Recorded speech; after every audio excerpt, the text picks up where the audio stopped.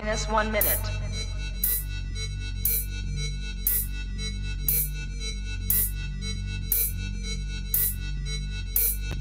T minus 50 seconds.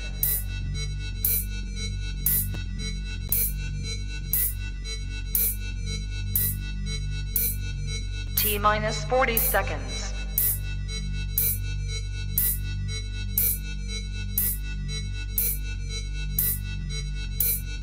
T minus 30 seconds.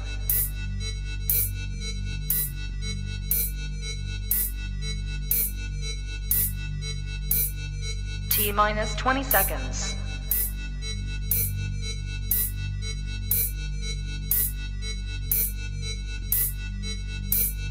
Ten, 9, 8, 7, 6, 5, 4, 3, 2, 1, 0. What's up, everybody? This is your boy, Ryan Rutley. This is the day, the evening, the night, the midnight, whenever it is that the Lord has made, and we choose to rejoice and be glad in it. Father, thank you so much for this day, this evening, this time of sharing and caring, Father God. Thank you so much for all of the viewing audiences that are watching, Lord God. And I'm just praying, Lord God, today that you first forgive us for all of our sins, our iniquities, any shortcomings, procrastinations, mismanagements, anything in our life that is not aligned to your word. I'm asking that you would just bother us, irritate us until we come into the full knowledge of you, God. Thank you for today's guests. Thank you for all those that are coming along to watch this video today, God. And I'm asking that you would just bless his family, bless those who are watching, God, and even those, Father, who will be watching this even later. We'll be careful to give you the glory, the honor, and the praise that is due your name. In Jesus' name we pray. Amen. Hey, happy Monday, everybody, and happy Martin Luther King Day. Like they say in our neighborhood, happy Martin Luther the King Day. We know that he fought for freedom, for the rights of all of us to be able to vote, to be able to have public access to education, to life in general. And so we honor all of those, not only who helped march with Dr. Martin Luther King, but all of those who helped to put in action some of the laws of today that we're able to so freely enjoy. So thank you guys so much. God bless you, and tune in. All right, get you some popcorn, get you some ice cream, whatever you want to do. Snuggle up with your wife, snuggle up with your husband, get your kids around the device, your television, or whatever it is you're watching. And I want you guys to join us tonight. I'm so excited about my guest today, who is no stranger to the arena of gospel music. This dude, I've been following him for years. I was a kid, a little kid in the PAW, and I would see him and his brother. But not only them, man, I would follow Commission. I was following Dawkins and Dawkins. I was following so many different guys, man, who has influenced my music ministry even now.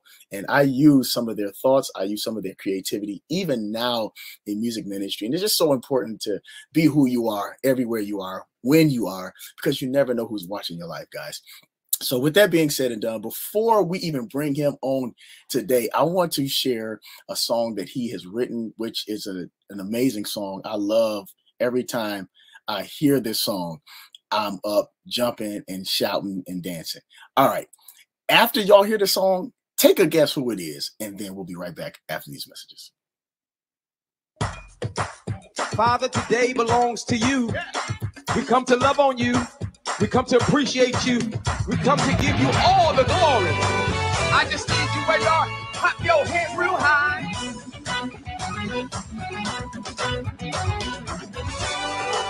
This is one of my favorite songs. Father, this belongs to you. Receive our praise today. Repeat after me. Come on.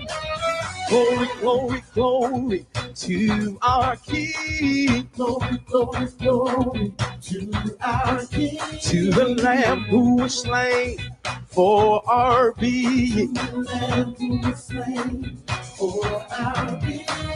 Glory, glory, glory to our King. Glory, glory, glory to our King. To the Lamb who was slain for our being. Y'all ready? Come on.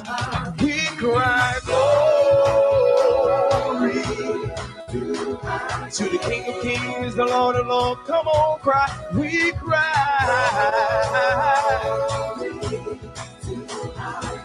I need you to get off that couch. Clap your hands real high. Come on. He deserves it. Come on. He deserves it. He deserves it.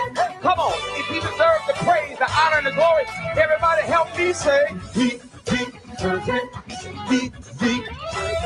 Holy, holy, holy is our King. Holy, holy, holy is our King. To the Lamb who was slain for our being. To the Lamb who was slain for our being. Holy, holy, holy is our King. Say, holy, holy, yeah. To the Lamb who was slain for our being. To the Lamb who was slain for our being. We cry. To our King. Hey, we cry. To our King. Check it out. Say hallelujah. Say you're worthy, so worthy, so worthy. We cry. So you're worthy, so worthy. We cry. We cry glory. Hey, we cry glory. We cry. AJ, my Bible says this. It tells you, listen. Sing a new song to our King. Sing a new song to the Lamb who was slain for our being. My Bible said this. Sing a new song to our King. Sing a new song to our King. To the Lamb who was slain for our being. Come on. We cry glory to our King. Hey. We cry glory. Let me do it. Hey. We cry glory to the King of Kings, the Lord of Lords. Come on, say, we cry glory to our King. Everybody, hallelujah. Lord, you're worthy. You're so worthy. Say, hallelujah. Say, hallelujah. Say, hallelujah. Hey, Lord, you're worthy. You're so worthy. You're holy. You're holy. So holy. And you're righteous. So righteous. We cry glory to our King. Hey, we cry glory to our King. Everybody all over the world, clap your hands right here. Come on. God, this praise belongs to you. Everybody say, come on. He heard that. He heard that. Wherever you are, think of the goodness of Jesus and say this with us. Come on, say. One more time. Come on. The honor, the glory is all yours, God. Come on, say. At this time, clap your hands and clap it like you love the Lord. Come on. Listen, say glory, to the King, the King of glory, the King of glory, the King of glory. Say glory, to the King, I think we got it. Y'all playing today, y'all singing. Come on, somebody say holy is the King. The one who woke me up this morning, started me on my way. Come on, say holy is the King. Holy is the King. Come on. He deserves it. Anybody know that our God deserves it? He deserves all the praise he deserves. I'll give him my Thank you, Jesus, for hallelujah. Hey, say glory to the King. Everybody clap your hands to the King, to the King. Say holy, holy is the King, is the King. Say holy, holy is the King. Everybody clap your hands. Yeah. I don't know what you're doing today. If you're in your kitchen, you should be patting your foot. AJ, add something else. That's good. Come on. Everybody clap your hands. Everybody clap your hands. Everybody clap your hands. Everybody clap your hands. Everybody clap your hands. Everybody clap your hands. Everybody clap your hands. Everybody. Say all the glory belongs to God. All the glory belongs to God. All the glory belongs to God. All the glory belongs to God. Everybody say, all the glory belongs to God. All the glory belongs to God. All the glory belongs. Ooh, yeah. Hey, all the glory belongs. All of the glory and all of the honor. Be all the glory, all the honor, all the wisdom, all the power belongs to God. Hey, everybody clap your hands. Glory to God.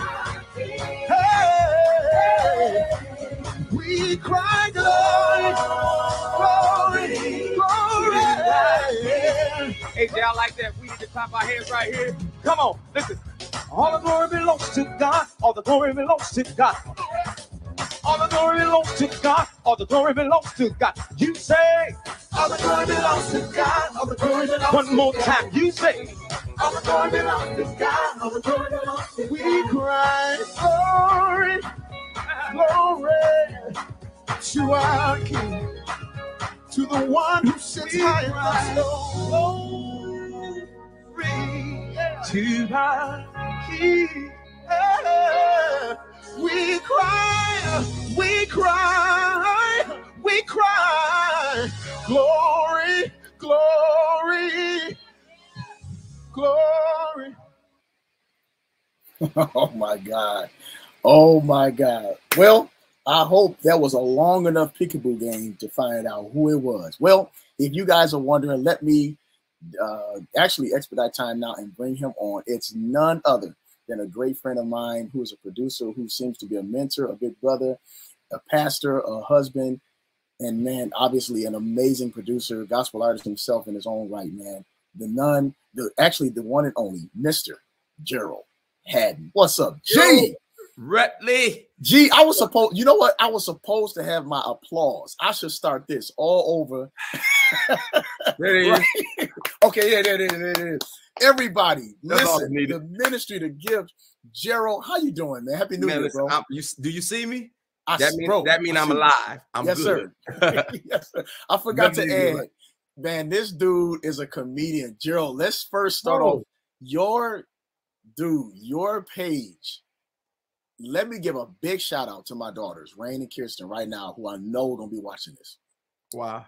We love going to your page just to laugh, bro. Really?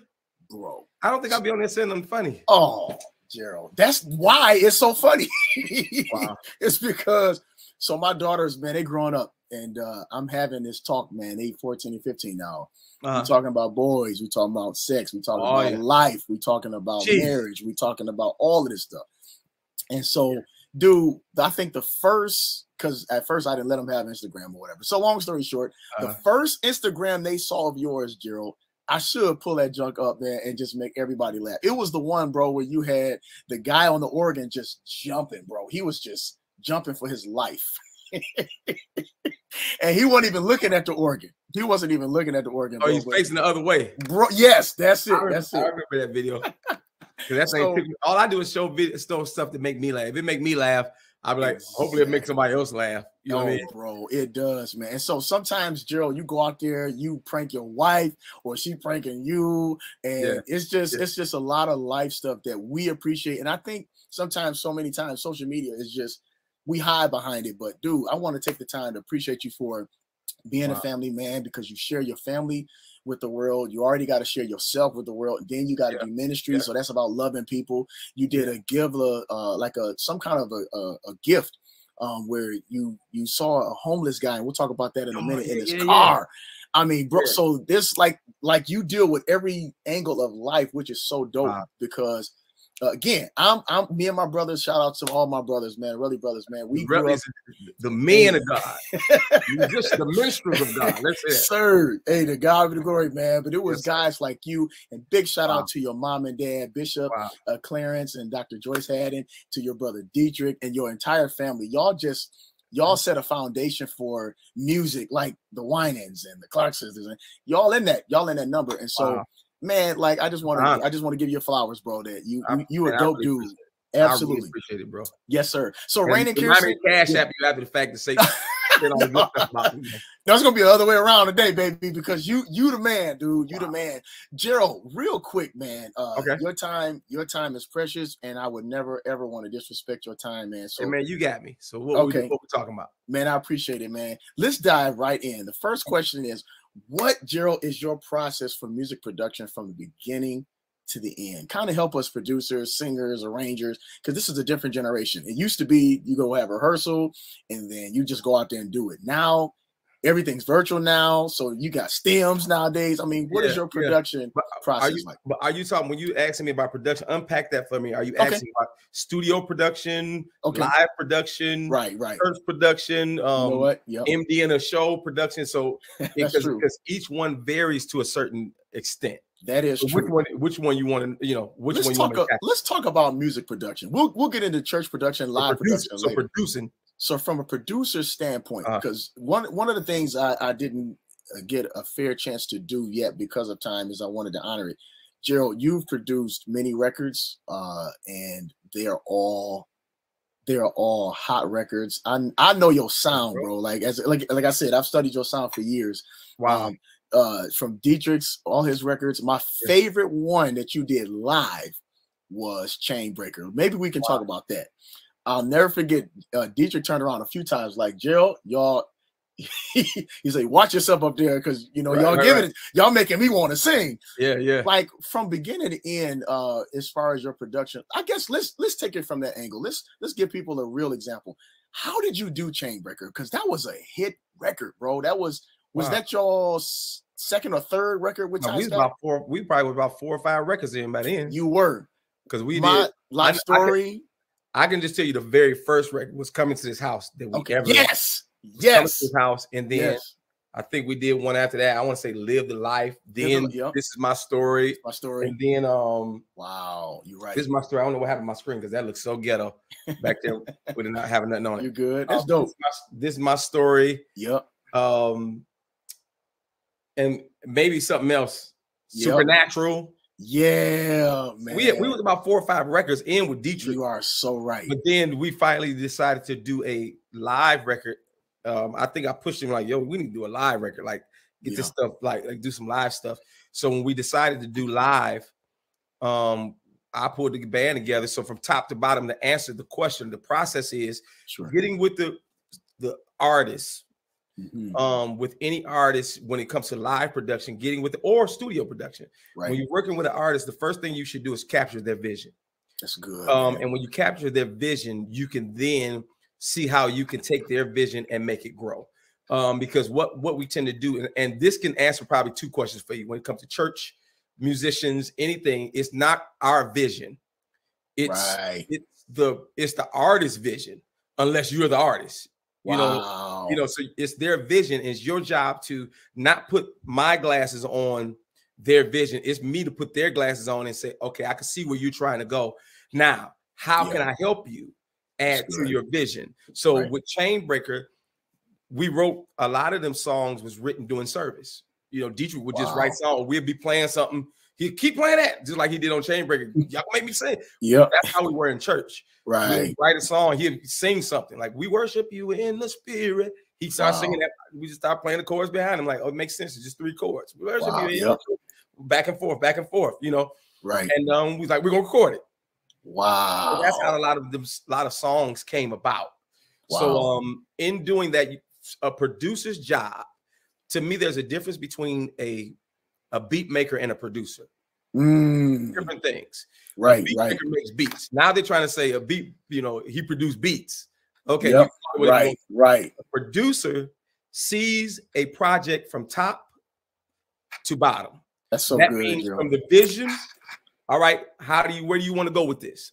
I want horns. I want straight. I see this song or they give you their song, and you're like, okay, I can hear where you're going. And don't let the artist be able to play, because any song Dietrich ever writes, he can actually play.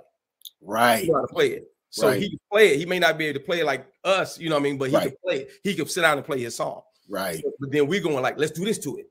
No, we gotta do like when he brought me Chainbreaker. Right. When I was fresh off of playing with the Locks. Money, Power, Respect. If you know that song, you could hear the you don't do that's in there. Right. Me and Bolly Craig was just fresh off of doing shows with them. And I was like, oh, we got to do this to this song. So when he sings it, I'm like, we got to go ding ding ding ding ding ding ding ding. So I just helped take his vision, for lack of a better word. And like, what can I bring to it that takes it from wherever it is up a notch? That's our job. Then after that, I go to the studio. If I'm the producer, I start fixing the things that need to be fixed. I start adding to the vision. And I'm supposed to see it all the way to I'll hand it over to mix. Like, here's mix. And even in there, you're supposed to still be a part, saying like, no, turn, because this song should have been piano heavy, or this song should have been bass. It's about the I need that to be in the front. The front end. And make sure, always remember, producers, that the vocals are the main attraction, not the music. And I had to learn that years later, that we put the music here and you look up the vocals here. So it's technical to be here. You know what I mean? That's good. So that's my little hopefully that is no, that did, man. And it's seeing a process all the way through is what I'm saying. As a producer. As an MD, same thing. Seeing the process all the way through. All the way through.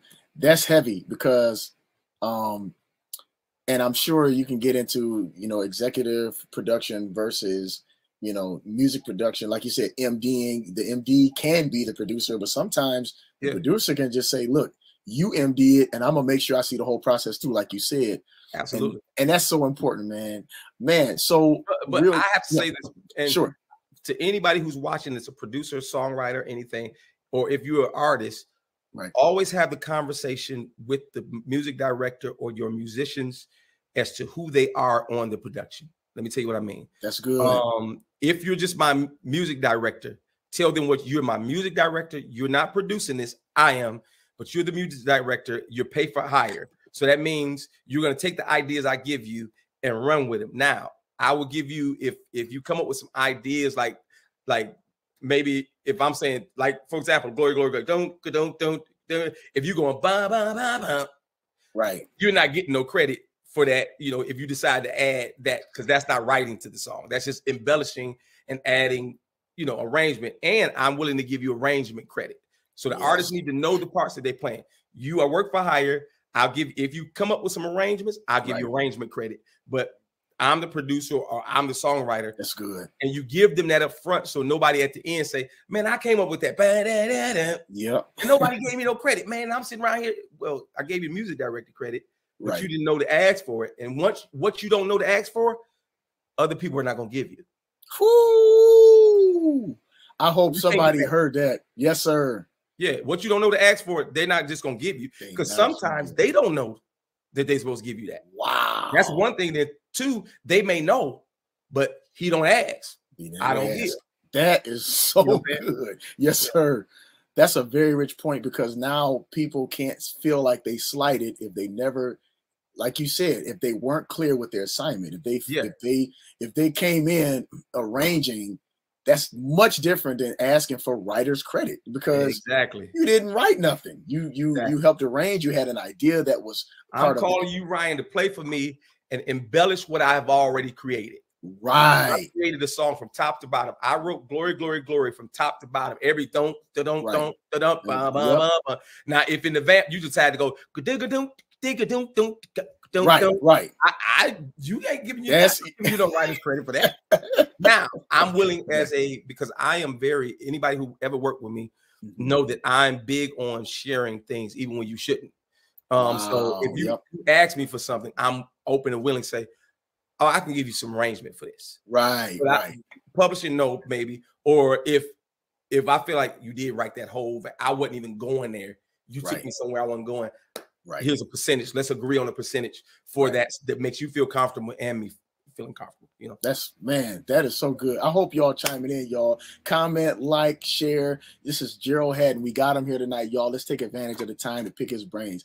Gerald, now let's jump to this side, because this is the side I believe that gives you a lot of definition. Okay. What was your family background like as kids? Did you and Dietrich fight a lot as kids? We still fight now. We grown. Okay, that's fair. That's fair, man. My brother still be like, yep. I love it, man. Right. Yeah, man. So is it safe to say, because some people have a problem with this? I don't, because I love how we grew up. I love what God has given us, and that is we grew up in the church. G, we our badge of honor wasn't in the street shooting and killing. Right. I mean, obviously, we grew up. We had to learn the benefits of being in the house of God, being there on time, tithing, and then when we saw it with our parents, we were able to give it to our children. Tell us a little bit about some of your family background, man, and what you appreciate about that. Okay, my family background was music, church, music, church, music, church. Okay. And church is conventions. Yep. Other churches. Yep. Even when we went on vacation, right, it was added with church. So y'all on vacation. We're going to the convention. It's in Orlando. Plus, we're gonna stay for a couple of days and do Disney World. Wow! But it worked for me because and you said something key.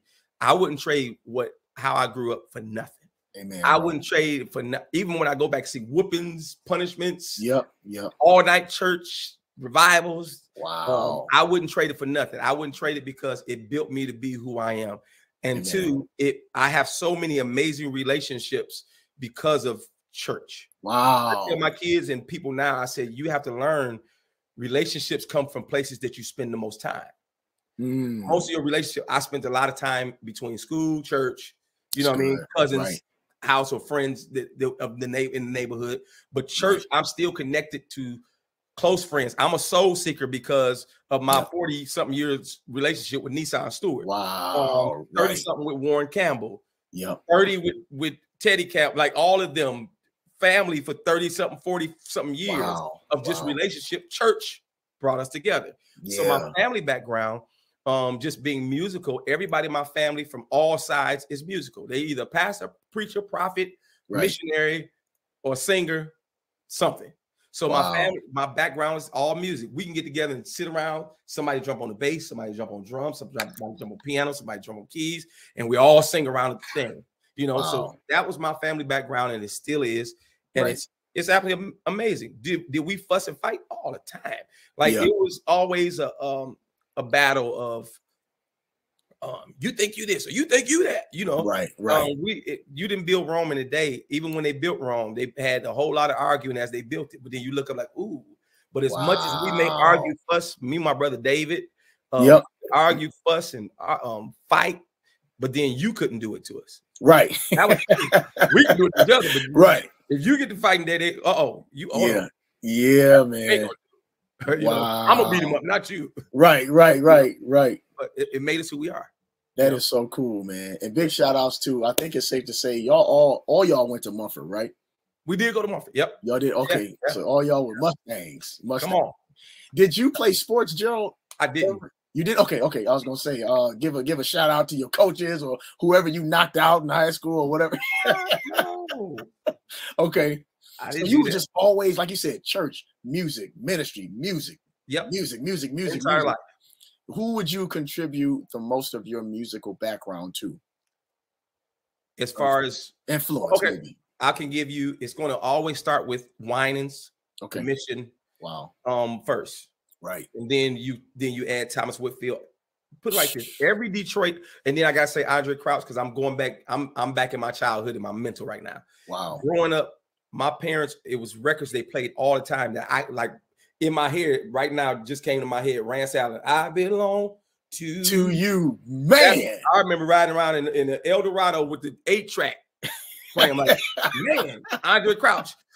He was wounded. Wounded. It was like the sounds to life. Then I didn't grow up, even though my father's a pastor. You know how people say we couldn't listen to gospel to nothing but gospel in our house. That was our story. Clarence Hatton would let us listen to any genre of music. as long as it wasn't cussing and profanity and crazy like that. Right, so right. my house, songs in the key of life, we listened to Marvin Gaye. Marvin Gaye was one of his friends.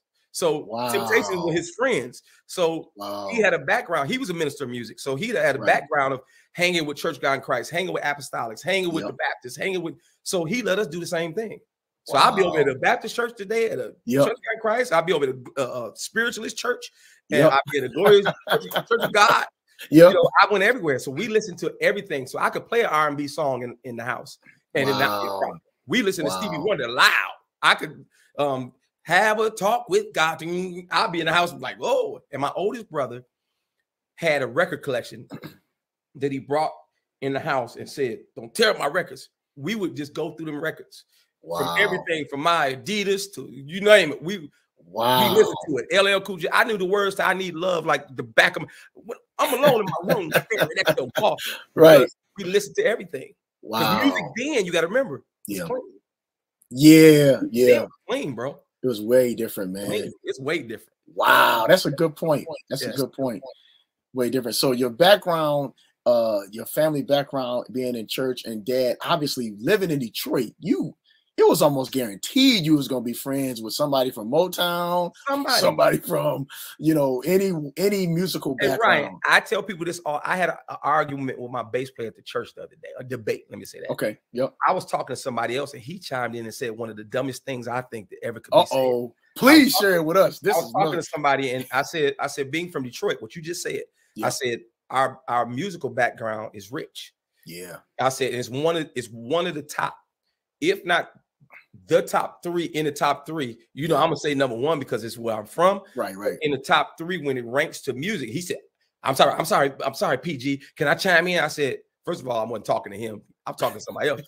He said, I disagree. It's Florida. I said, Florida. That's what he said. I said, okay, name me. I said, what genre you want to come from? Right. I said, wait. He said, well, let's start with gospel. I said, okay. I said, now, I said, give me your top 5 major gospel artists that come from Florida. Okay. He named only 3. Okay. And I hate to say this, the 3 he named, I never heard of.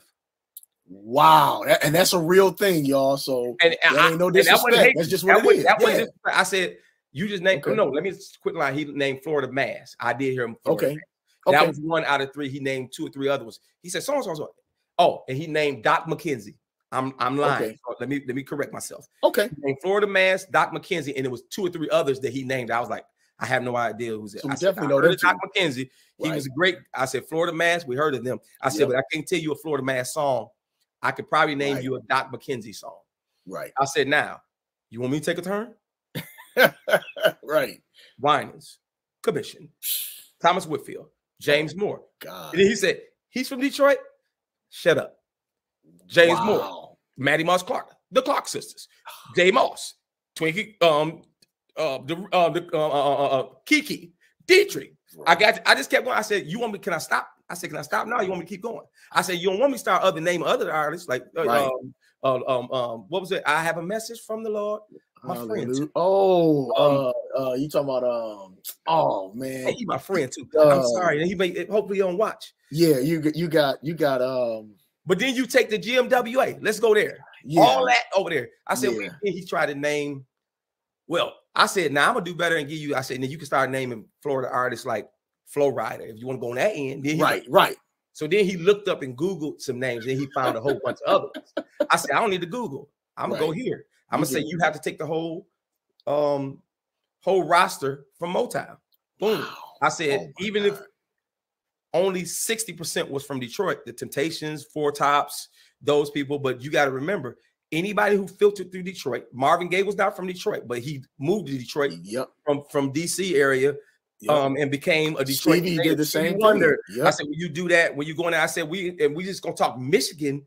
Wow. You got to name Marvin Sapp. We got to name, come on. I said, stop. Yeah. So my point is, and then I hit him with Eminem. I said, okay, so you want me to hit you with Eminem? You want me to hit you with Caught Up in the Rapture of Love? Who is that? Anita Baker? You want me to keep going, bro? Right. Kid Rock. You want me to, I can keep going. We talking about Diamonds. Here, Madonna. Right. Rochester Hills, Michigan. Right. Come on, man. Yep. You can't do this. I said, you can't do this with me. I know my history. of where I come from. Wow. I said, and that's not even talking about local artists, right, that may have had a song, right, that people, I can go into my man, you ain't gonna know this song. Shackles on my feet won't let me dance. RJ Rice. That was a big song back in the day. Okay. 80s. It was a dance song. Then you can take Prince did, what's her name? Love is Contagious. Y'all probably don't remember this.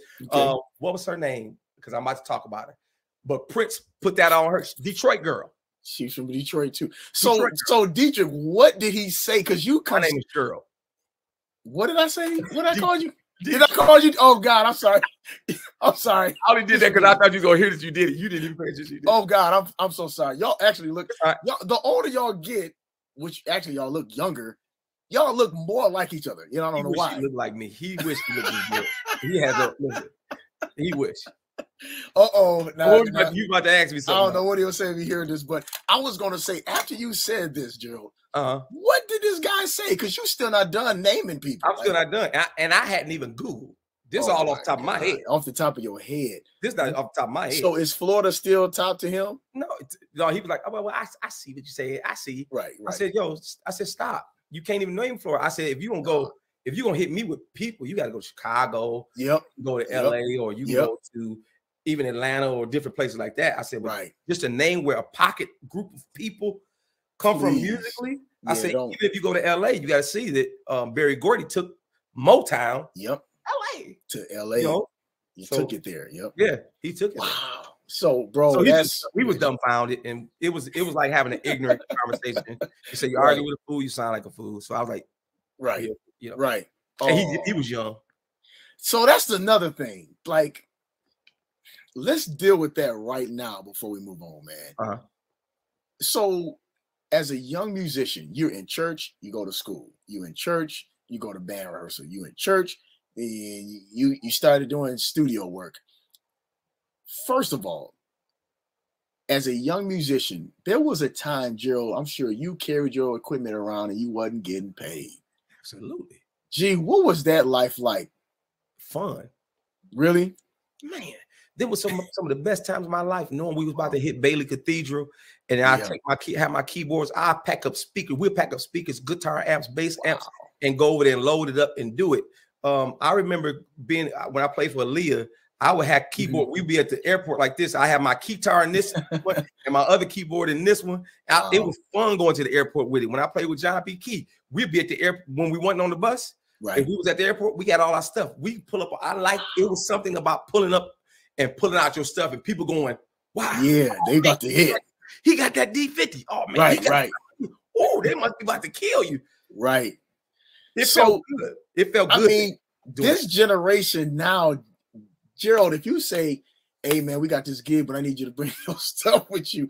Yeah. It's like a hesitation now. Gee, what's the difference, man? Well, I mean, why is it like that? The difference is the same reason why our kids now are not going to church like we did. They're in a whole nother. Okay. To me, they're spoiled now. Okay. Yep. And what's happening now, let me show you what they're getting. They're getting it's like my kids. My kids didn't grow up like we did, even though I didn't grow up in we grew up in a pretty decent neighborhoods. Right. I felt like, we grew up, I thought we was rich as kids, but then when you go back, like, right, well, nowhere near rich, and my parents would tell me, they're like, we weren't rich, we was trying to make it. Right. But we didn't know that. Right. Same thing with my kids. Right. Well, we living in a 6,000 square foot house. Right. Everybody got their own bathroom. Two of my sons got their own bathrooms in their room. My baby boy, so he don't know what it is to have to share a room or share a bathroom. He ain't even got to come out of his room until he's ready to leave. So he's living a residual off of what we were able to build off of. So now, where we used to carry our equipment, there was a time that it stopped where we had backline.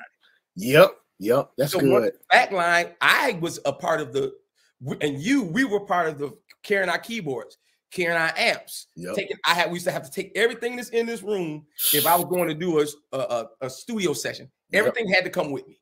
Wow. When we was making This Is My Story in the records, when we was going over there to the studio, we had to bring all the keyboards, bring everything we got. Wow. The kids now don't have to do that because now it's call. Hey, what we need? I need a Jupiter and bring me an RD or bring me a what motif or bring me a so-and-so, a montage, or Nord.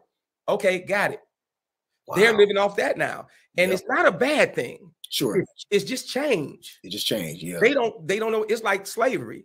Right. We don't deal where we're seeing in this life, we see we see spots of racism. Right.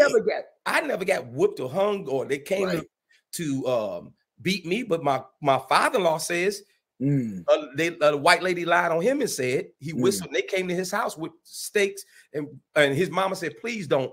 Just so happened the guy who said it, she worked for him, and the guy's wife who said it, she worked for them.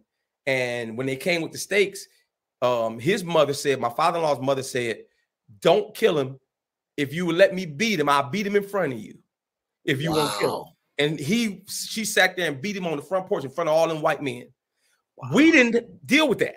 Wow, man. You know what I'm saying? We didn't have to put up with that. So when we hear those stories, it's a wow. Like, man, well, I didn't have to deal with that, but I may have had to deal with another situation of a situation, but not that. Right. Our kids not gonna have to deal with most of the stuff we deal with. That's Their good. kids not gonna have to deal with the stuff that they, they're dealing with. Right. So it's change. But then if we don't put the stuff in our kids, like, no, be honorable, be on time. Right. Man, if you have to carry a keyboard, say, I'll bring one if I have to. Yeah. But is there a way you can have, if it's possible, can you put it in the budget that you all bring it? Because break my drums down, I can do that, but it'll cost a little more if I have to bring my drums. Right. You put that in the, the thing. So just asking and being honorable, but our kids not going to deal with what we have to do. And it's not a bad thing. And it's not, right. Really, I'll say this because you shouldn't have got me going. I love it. I argue this with people. I hate to say this. Yeah. These kids today don't even know hymns. Right. Yes, they do. They know today's hymns. Wow. Naira. Yeah. They know today's hymns. They know if they can go back from the last 20 years, but they shouldn't be able to go back to what hymns was back to us in 82 or 79 or 86. And so if you go, when peace like a river, you're like, I don't know that. See, you don't know how no hymns. Man. Right. I tell people this all the time. The church that you go to or the community that you're in, if they don't expect that from you, they don't sing those. They sing all the CCM hits. So I didn't have to learn It Is Well. I didn't have to learn whatever, hallelujah. I didn't have to learn it. So don't beat them up. Just if I pull a younger musician into my space, I say, hey, here's the deal. I like singing CCM. I like singing. I might sing a quartet song. I may go back and pulling him out. Yes, Lord. I don't know that. I'm gonna teach it to you. Or if I can't teach it to you, I'm gonna give you this. Say, hey, here are a list of songs that I may go back to that you can go learn. They're good. Very easy. This is the key I'm doing it. But don't beat them up saying, see, these young people today, man. That's good. They don't know hymns, man. They need to get somewhere and get under some songs. No, that's the crazy part is now YouTube University. So they can learn from Corey Henry, they can learn from Eddie Brown, they can learn from you, they can learn from me, they can learn from Timberland, they can learn from whoever they want to learn from. And the truth is, we're not this is what's dope about what you're doing with this, is that you're giving information to some people who may be sitting at home saying, how do I? Why do I? Right. And if they watch this, like, oh, he just answered the question that I always been thinking. That's good. I always been thinking. Man, you did that, Gerald, you did a barbershop discussion with so many heavy hitters, man. Oh, yeah. And that was so dope, bro. Like you brought in, and I don't want to start calling all names because I might forget a few, but man, you had, Moore in there, you had Kilpatrick in there. And these guys were able to bring their testimony and they were able to bring their different backgrounds to the setting. And I appreciate you for that too, man. You're right, because this is the kind of platform we want to be able to do. And you already have a platform that does that. You already are somebody that is considered a mentor because you've been doing this for so long. And I feel like when you show up, you automatically become a spiritual dictionary to people who don't know, like you said. And I think that's very valid. What you just said is because I ended up doing that. I'm guilty of that. I did that last week. I was picking up my daughters from school. So I said, you know what? I think this year, I'm going to teach them at least one hymn per quarter of the year this year. I'm going to teach them at least 4 hymns, just not because, oh, you need to learn this and y'all learning all these new hip hop songs and this new praise and worship song. Yeah. Like you said. And so being a leader, that's the compass of teaching, is absolutely showing them. Just show them, man. You ain't got to beat them. You teach them what you want them to know. So a leader's job is to speak. You pour into them what you want to be poured in. You can't have a musician come up out the audience. Yep. And then you sing Gyra, and then from Gyra, you go back to somewhere and start singing the verses. And when they all were saying, and they all claim, they're like, and when the you don't know that? Like, right. You know, you're 60 years old and I'm 21. Like, if you sung Now Behold the Lamb, like, you know what I'm saying? Right. And it's a major difference. That's my hymn. That's 20 year, 2 decades back. That's the kids' hymn, is Now Behold the Lamb, or you know what I'm saying? One of those songs. Yeah. For us, is going back to so if you say, if I got on the keyboard and you start singing a hymn, and like, you don't know that? I know y'all used to sing.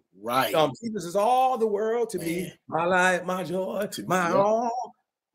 And so what I do is, if somebody starts singing at my church, he is, and my music, I'm like, you know what? I got you. I'll come up and like, what key we in? Okay, I got you. And I'll play it, you know, for him. And they're like, wow, you're fine. You don't beat them up. You're supposed to lift them up. That's good. You know? Yeah. That's good. That's so good. Man, I hope y'all are chiming in. If you're just watching, thank you for joining us, you guys. We're almost there. We've got about 3 more questions for the producer himself, Grammy-nominated, Stellar Award-winning and nominated, my friend and brother, Gerald Haddon, y'all.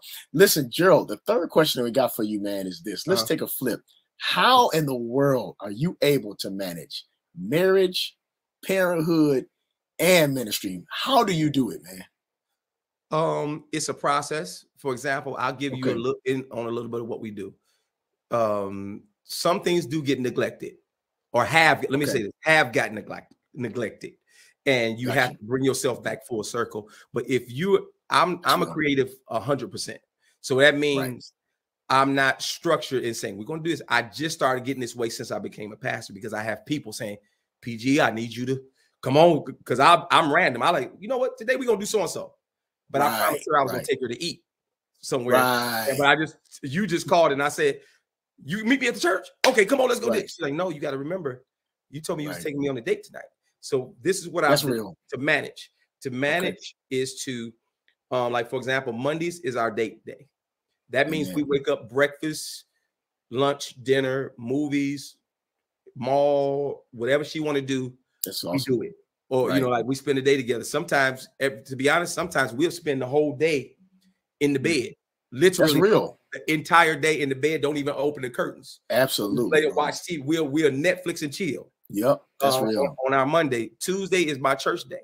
That means if anybody at the church, anybody who needs anything from me, as far as counseling, as far as even our ministry leaders meeting is on a Tuesday.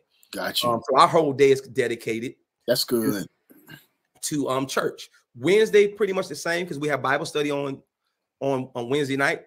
But then some days I don't have to do nothing during the day. I'll creep in music. Thursday and Friday is my music days. Including taking a couple of hours out if I have to preach to make sure. But during the week, I always find myself like, this Sunday I have to preach. So I started Monday, like, what am I preaching? I say, God, what do you want to hear from me? That's good. What did you want me to say to the people? So I'll start doing that during the week, and then I bite at that, and then I'll sit down by today. I'm sitting down going, all right, well, let me write it out. And tomorrow I'll spend the rest of the day like, all right, even going, here's the crazy part, going over to the church sometime going, and when God, wait a minute, that word, I spelled that, I said that hard. You know, and people don't know you can do that as a pastor, a leader.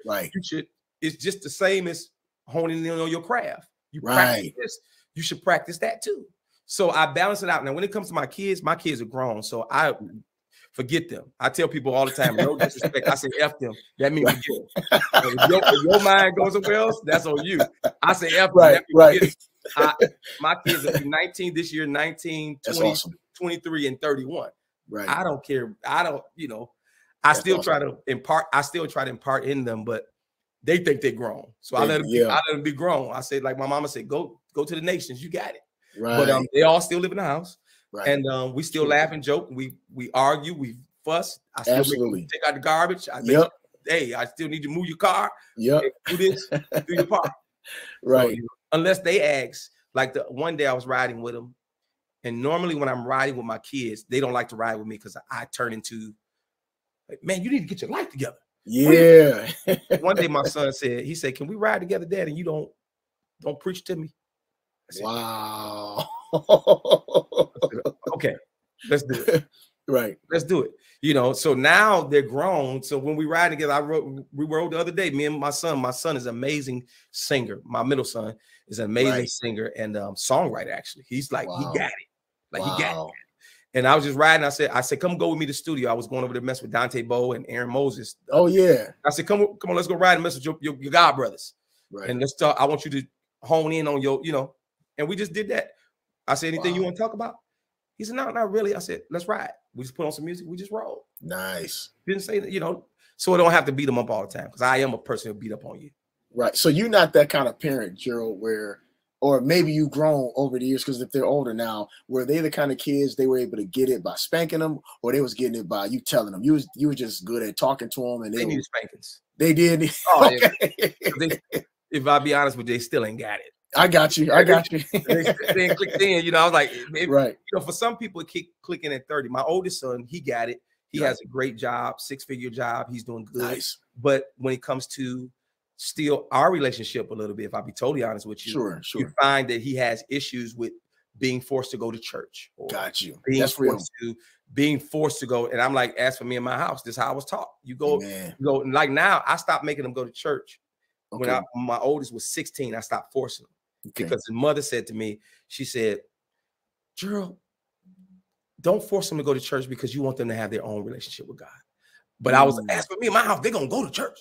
Right, so I stopped forcing them to go to church. I said, you know what? You're right. Right. I stopped forcing them. So come to find out, he said he had church trauma and church stuff. I'm like, okay, we didn't make you go to church. Right. Even now, I don't make them come. I don't make them come, but I tell them, I say, I need y'all. That's right. I need your help. This is kind of sort of the family business. Right. So if you don't contribute to the house in a bill, at least contribute with coming to take the garbage out of the church, or come and turn the lights on for me. Come work the stream for me. Come do this. Like, come help me. Help. That's good. Yeah. Right. That's how we roll. That's real. That's real. Trust me, it's not perfect. It's a day-to-day process. Sometimes I want to go choke everybody's neck. Yeah. And my wife said, leave him alone. Like, all right, you know what? I'll leave him alone. Right. That's real. No, that's good, man. And it's a blessing that you and Tammy, y'all been married now. How many years now? I saw it'll be 24 years, May 3rd. It's coming May 3rd. I got you. I saw the challenge. You got on your knees and you just went in on her. She just couldn't help but just laugh, dude. You just like, it's been 25 years.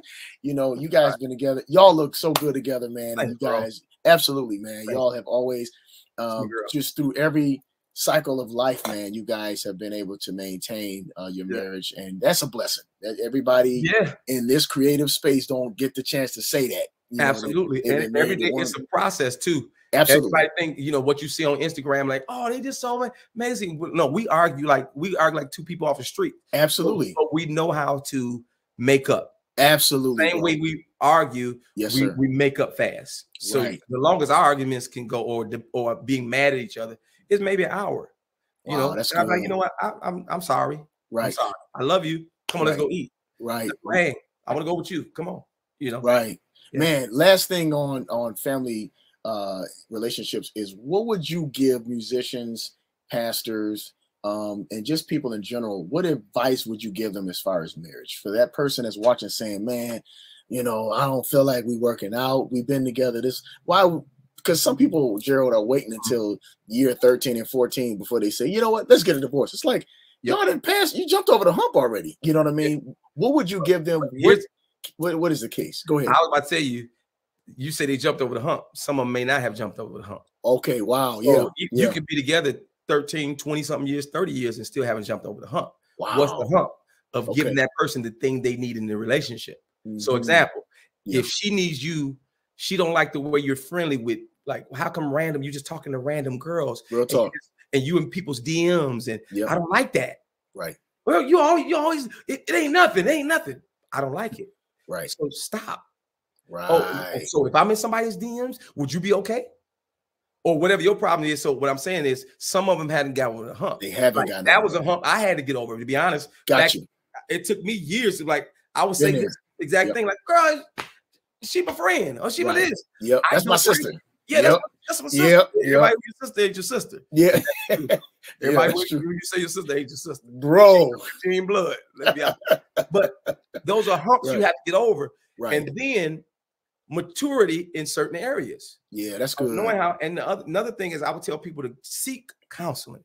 That's good. We didn't grow up hearing somebody say seek counseling. Yes, we got married. Before we got married, you went and saw your pastor and his wife, or even my parents being my pastors. Or that wasn't counseling. I'm talking about seek real paperwork counseling. That they got paperwork and they don't go to your church. They're not privy to your information, siding with her or siding with you. Let them stand in the middle and say, tell me what's going on. I don't know anything.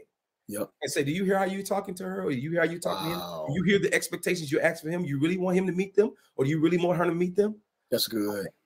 And give you information, because a lot of people haven't sat across, and most men, this should be a prayer that men, especially black men, our pride is so strong that we don't want nobody to know we're going through counseling, or she asked me to go to counseling. So what I would tell any pastor is, dumb your pride down.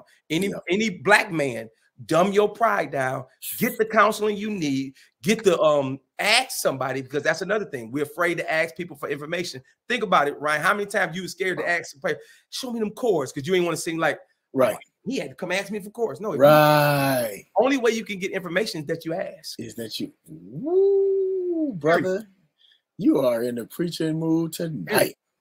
That's real, man. Just simply ask, because that pride will jack you up, man. You know, and then you don't. I've seen that happen, and I'm sure, Gerald, you've seen it so many times where it eats everybody. Pride eats everybody up, and we all deal with pride.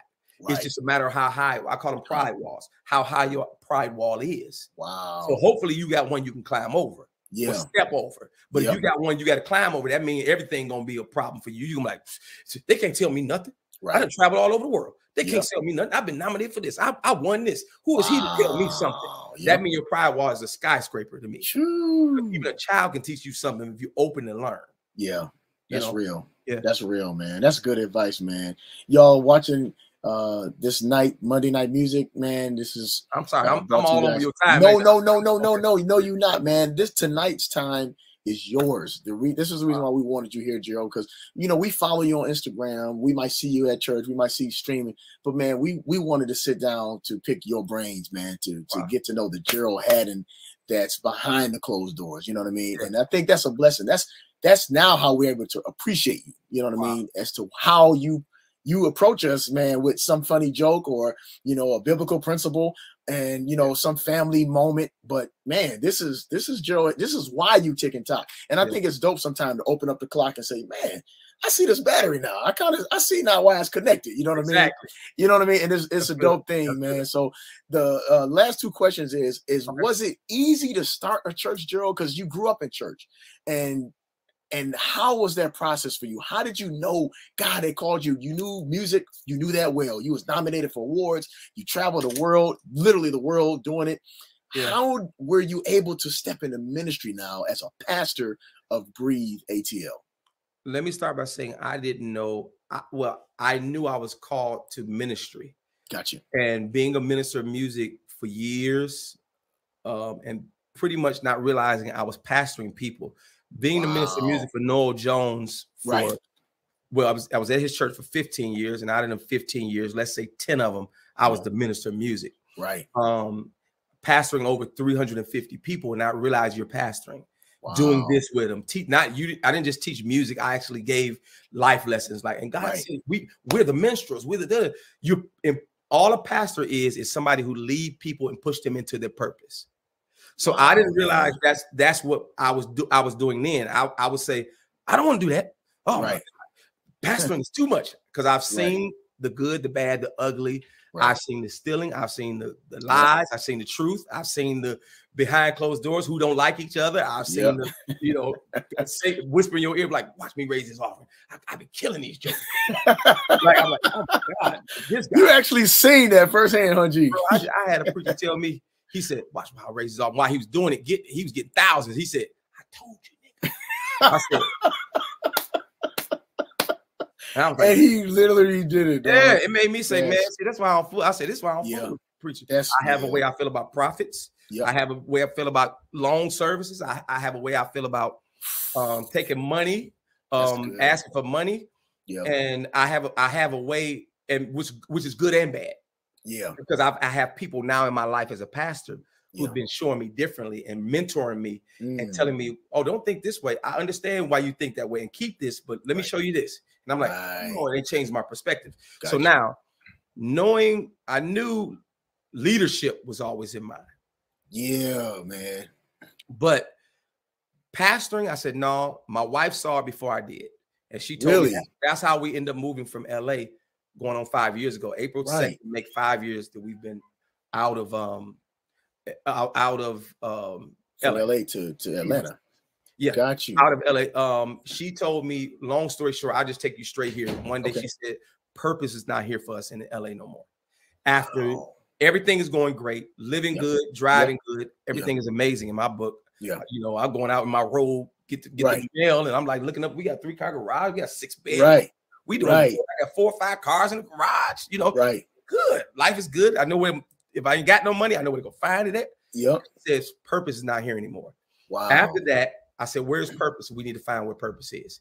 She said, I just feel like God. She said, I feel a pulling towards Atlanta, Tennessee, or Texas. I said, well, you pick where? And she said, Georgia. God pulling on me. We came to Georgia. After being here a year, I had 2 prophets that I believe in tell me when we were moving, one prophet said, you know, you're supposed to pastor. Where you going? She said, the church you're going to be working at is not whatever that church is. She didn't even know where I was going. She said, the church you're going to is not the church. You're not going to stay there at that job. You're supposed to be pastoring, and it's not going to be long. It's just the door that opens to get you to Atlanta, to where you're going. Wow. And I said, yeah, she's off. I told Tammy, I said, she's off. Oh, you said she's off. I said, she's off. I was like, she's off. And sure enough, I was at the church 10 months. I quit. And I went through a season of about 6-7 months, like not doing that. But God was calling us. Then I had another prophet I believe in. We were in Florida at his church. I go there all the time. So he don't bother us because we come all the time. So he don't need to bother the person to come all the time. That's coming all the time, Yeah. So he don't bother us. But this one time he's preaching, he says, Gerald, tell me why y'all not pastoring? He was in the middle of his message, and God said that he said, hold on, Gerald, tell me why y'all not pastoring? I said, oh, in the middle of his message. Wow. He said, come here. I said, oh my God, here we go. So he said, you're the pastor. God told me you're supposed to be pastoring, and you know you're supposed to be pastoring. He said, God told me to tell you, if you don't start pastoring, he's going to close doors musically on you, close business, anything you try to do, he's going to close the door until you do what you're supposed to do for him. And I said, oh, wow. Tammy said, got in the car with me in Florida and said, I told you this. Wow. So she said, I told you. Which God sends somebody in your life. He always have your wife, any man on here, pastor, whoever it is. Yes, sir. Don't listen to your wife. You're making a big mistake. God usually speaks to her, even though he may speak to you. He speaks to her first because she's your watchdog. It says she's your helpmeet.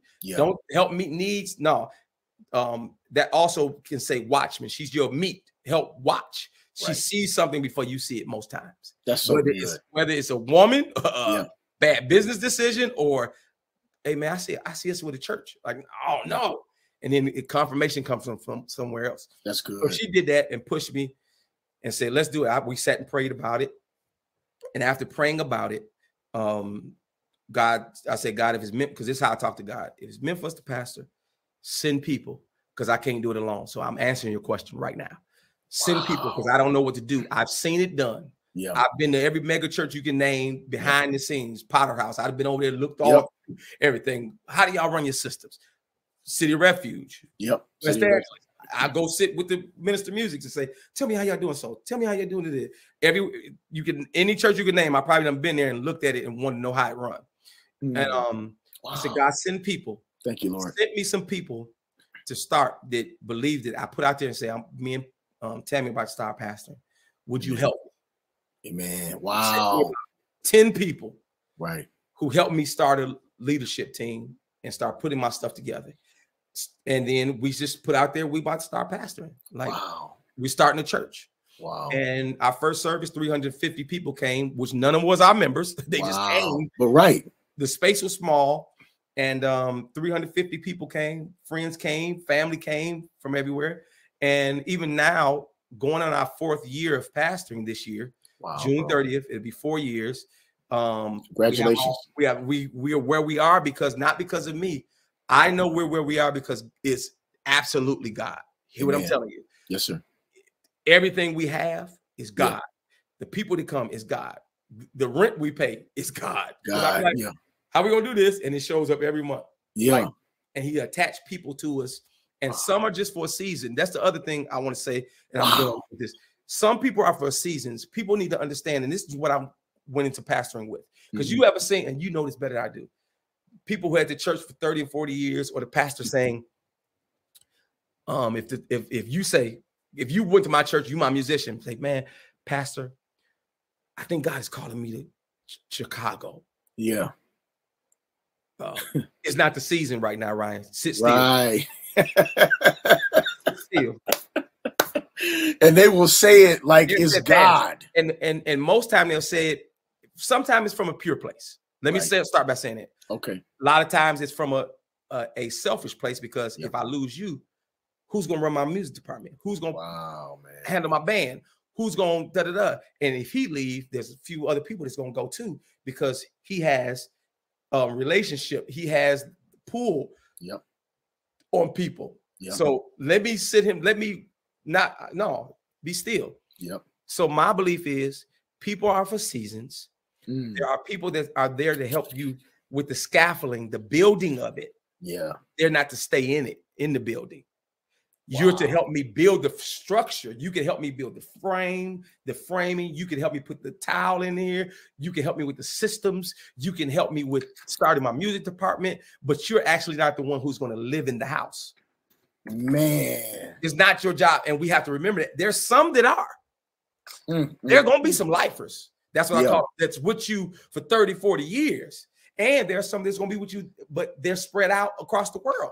If we're not building people to say, all right, go fly. Wow. To me, a pastor is not doing his job. That's so good. In my pastoring now in 4 years, I've had some people leave that was key people. I just had literally just this happened 2 weeks ago. One of my worship leaders who I depend on. Right. She's bilingual. She speaks fluent Spanish. Wow. She can sing in fluent Spanish, right? Her and her husband just FaceTimed me not even a week or two ago saying they're moving to Dallas. I said, Pastor, she said, I didn't want to call you. She said, because I'm diehard breed. I'm breathing life. And so she said, so I had to have her husband tell me. I said, oh my God, losing you gonna be like losing a diamond. Right. That's real, man. And I'm like, but I said, I'm sad. Let me be honest. I'm sad, and this set me back. I said, but I'm happy for you. Wow. I said, go get what you need to get. And I've been giving her nuggets of, let me do this. This is what you do this first. Did God tell you this? They said, well, we're still praying about it, but it's looking good from the job offers. It's double what both of us make. Both of us are getting double salaries. They're going to put us housing. They're going to move us. They're going to this and this. I said, it sounds amazing. I said, and I would be wrong as a pastor to tell you no. Wow. I said, where it's hurting my heart that you're going to be gone. Right. You're still connected from Dallas. She said, I'm still tithing to Breathe. I'm still a member of Breathe. I'm a Breathe wherever I go. She said, wherever you need me, whatever you need from me or my husband, we're here. I said, absolutely. You're family for life. I said, go do what you need to do. Now, she haven't left yet. Right. And I just told her to pray about it. I said, make it sure it's a good decision, because what you don't want to do is uproot something and then be like, oh my God, we never should have did this. I said, just pray about it. Make sure God taking you where you need to go. Amen. I said, but this could be God sending you to Dallas for whatever your next is, because that's what happened with me from LA to here. I was seeing something here. I'm not at that church no more, but now look at me. I'm here pastoring. Yeah, and doing well. That may be what God has for you to do something else there. You may start there where you're going and be there only for a little bit of time, and then God take you to your next. Got you. So we're not supposed to hold on. We're not supposed to choke people. That's how I came up with the name Breathe. I don't want to be a part of nothing that chokes me. I want to be a part of something that lets me breathe. So it's my job to let you breathe. You know? Man, I was actually going to ask, but you answered it. How did you guys come up with the name Breathe? But man, that's the answer. That's powerful. I'm like that about music. I'm like that about my relationships. Yeah. I'm like that about my anything that's choking that feels choked. Get away from it. And I was sitting, like I said, when I first moved to Atlanta, I was at a church, minister music, elder worship, and I'm sitting right here like this, texting with the pastor, and I said, I'm choking. I quit. Wow. I called him, and I called, but I didn't call him. I called my leader over me and told him, hey, I'm quitting tomorrow. I'm turning my 2-week notice. That's real, man. He says, did God tell you? I said, God told me a long time ago, if something is choking me, get away from it. Let it breathe.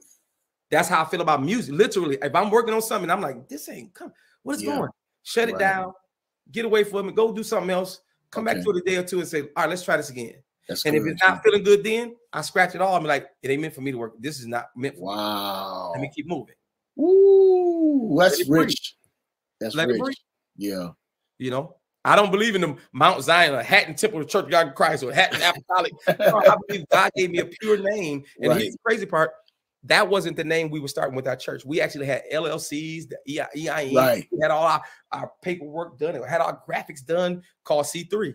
Wow. You know, really? Yeah, where you encounter God, yourself, and others. That was our, our thing. We would. I know. I'm talking. It was encounter E3. Encounter E3. Yeah. Encounter.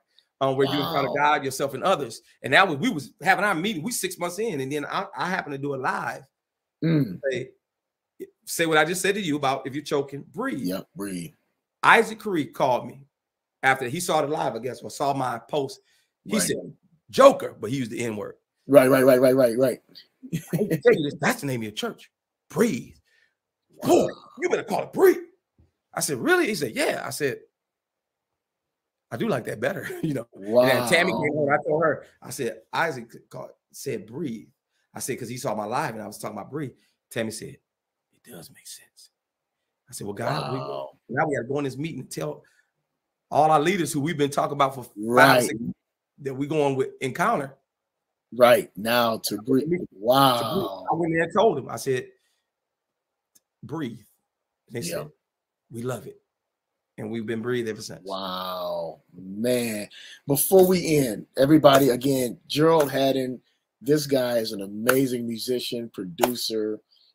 He even opened us up tonight with singing, y'all. Okay. But man, right. I kind of instigated that fight today, but it was good. It was good, man. Gerald, thank you so much for your time, dude. You have been, man, absolutely. It's a pleasure, man. So tell us how people can get in contact with you, Gerald.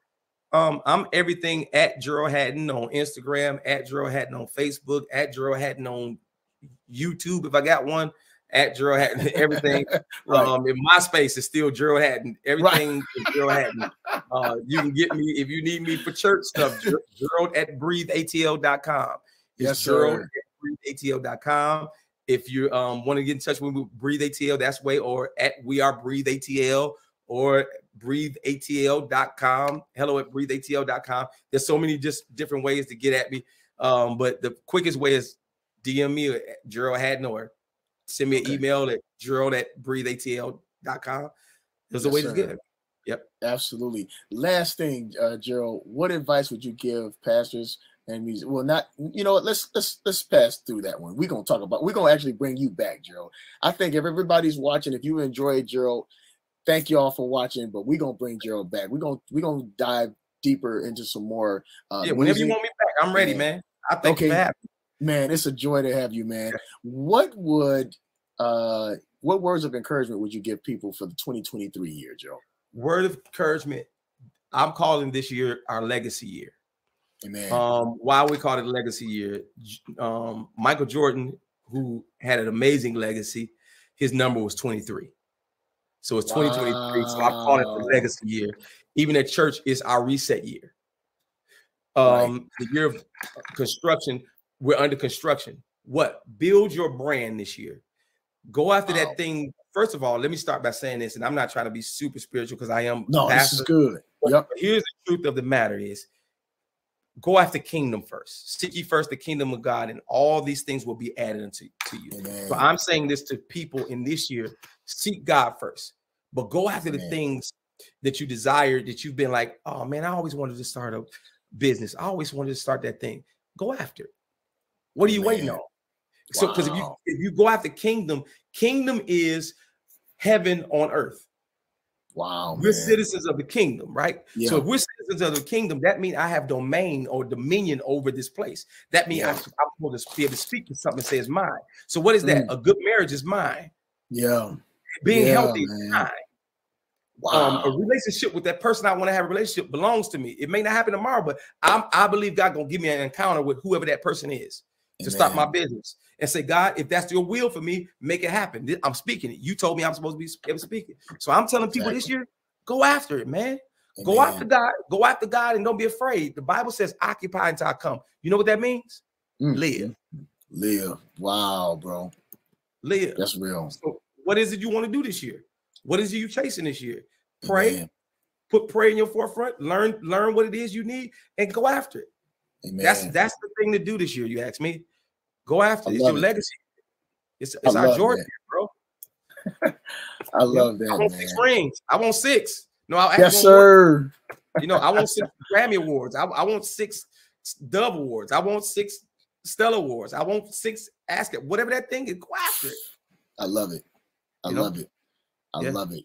Man, y'all heard it live and y'all heard it directly from your boy, your homie, from himself, man. Gerald Haddon. Again, Gerald, thanks again for being with us tonight, man. This is the Mind of a Minstrel. It's a pleasure to have you, man. And we got to bring you back before the year is out again. I think we ought to have maybe a deluxe edition of you, man, or some kind of. I know how to do it. If I don't know how to do it, I don't know how to talk, man. Yeah, right, dude, man. You see, the thing is, man, was so dope. I think you said it earlier. See, there's so many lessons you learn in church. It just show up in other parts of your life as an adult. So it makes sense why you were in church as a kid and why you had the kind of family you had as a kid, because you were able to use, like you said, you was able to use all those, you know, those production relationships. Yeah, and it's your life, man. So you can't go to a Bishop Noah Jones church, you know, thinking small. You know what I'm saying? You can't. And the places you've been. I mean, he did movies. You did live recordings. I mean, you've done things that require a lot of attention. So because of God's, I'm about to give your viewers some news, because you said live recording. The first thing we talked about was Chainbreaker. It's funny. DJ called me 2 days ago and said, "Hey, it's the 25th year anniversary of Chainbreaker." He said, "Let's do a Chainbreaker reunion record." So I think I'm about 80% sure we're doing one. I'm maybe a little bit more than that, because being him, I'm looking, he just sent me some voice notes of some ideas he got. So it looked like we're about to do a Chainbreaker reunion record. We're doing it in Detroit. Stop playing. Yeah. I was gonna say something stupid. I was gonna say, if y'all do it, can I come? Everybody's invited. Dude, everybody's invited. We got, man. We just don't know where yet. Yeah. Man, if y'all do that, soon, bro, we telling everybody. Once you do, we gonna wait until y'all give us the green light. But if y'all do that, bro, 25th anniversary. It's coming. I just gotta make sure all our ducks is in a row. We know what we're doing, how we doing it. And we've been talking the last 2 days about it. He just randomly calling, like, I think we should this. I think we did. He sent me videos of places we should do it at. He giving me videos of like ideas he got, you know. So I'm like, all right, let's see what we got. Like I said, he's giving me his vision. And I'm like, okay. So what do you think? You know, so wow, that's gonna be ridiculously dope, bro. So, man, again, shout out to Gerald Haddon. Thank you guys for watching tonight, man. You guys have been a part of the Music Mondays, and we're so excited to have the Mind of a Minstrel. We were able tonight to talk about the life, the ministry, the legacy, the church side, the music side, and just the life side of Gerald Haddon. Thank you so much again, Gerald, for coming on tonight, man. I appreciate you, Ryan. It's my pleasure. I love you. You know, I love y'all family, man. To life. We love you too, even more. You even more, man. Send love to Tammy, man. Next time we will have both of y'all together. On the show, man. This live gonna be 3 hours long if it's both of us together. Now, what kind of face would she make if she heard you say that, G? No, she know because we both know how to talk. Because but think about it. Me and you done did an hour and 20 minutes. Right. So you bring her to add what I just did. Right. Would you? I think it would be dope. At least 3 hours. I think it would be dope, man. Maybe absolutely. We have to blow it up. Yeah, we'll do that next time, man. We'll bring on Tammy. We'll just get a day together. All right, man. Appreciate you, man. You guys stay tuned for this commercial for the movie that's coming real soon called Hosanna, the musical. Great night and farewell.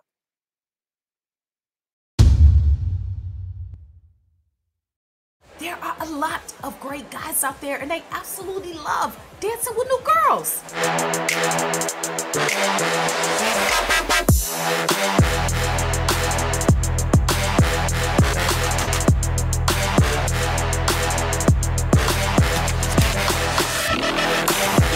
Here, give her this. Tell her at least thanks for coming out. I appreciate it, all right? All right, T. Hello? He left a trust fund for you, and it was payable based on you graduating from dance school.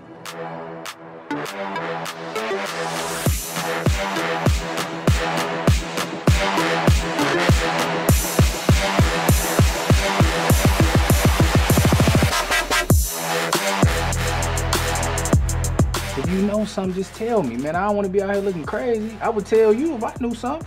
Because it sounds like you know something, cuz. You're what? And I'm totally scared to tell T. Well, why are you afraid to tell him? You think he'll have you killed or something?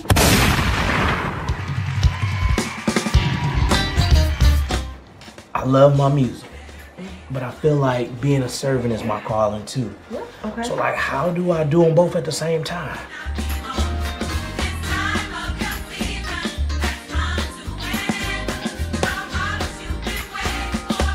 Oh, that man will praise the Lord.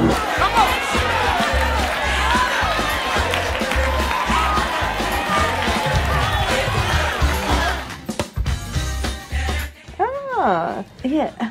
Seems you and my brother been spending quite a bit of time together. Oh, he's just helping with the music. Oh, just helping with the music.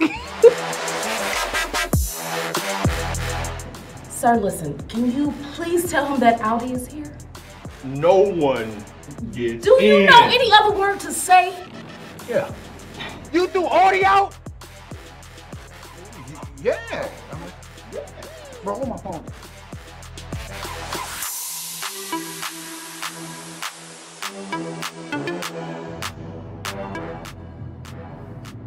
T!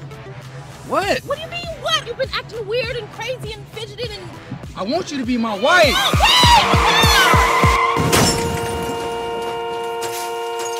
Somebody help! I'm pregnant! Somebody help me! Help quick, baby! All right, just calm down, baby. I got you. Just wait a minute. I'm calling. Oh my Please, somebody help!